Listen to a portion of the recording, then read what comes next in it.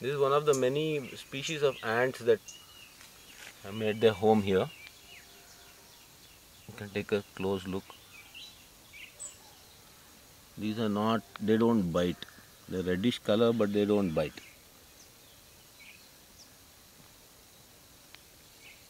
They're busy opening up the soil. They're getting little particles out, creating a crevice inside, a little hollow. And such hollows increase the air supply to the roots.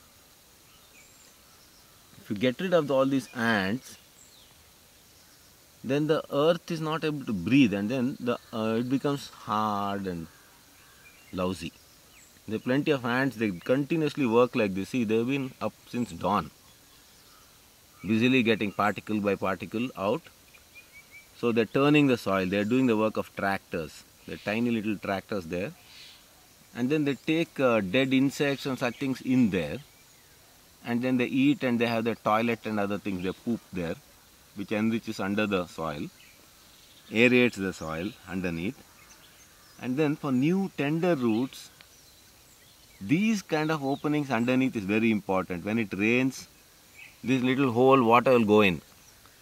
So it increases the rate of water penetrating into your garden.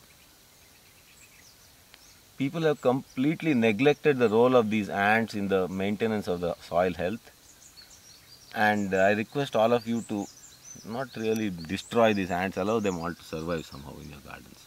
If you encourage them, it will show your cleverness, because see how many of them are working. This is just one tiny little nest. There are hundreds of little nests like this all over the place. The bigger ones eat up the pests on my gourds and other vegetable plants. Smaller ones are turning the earth round the year.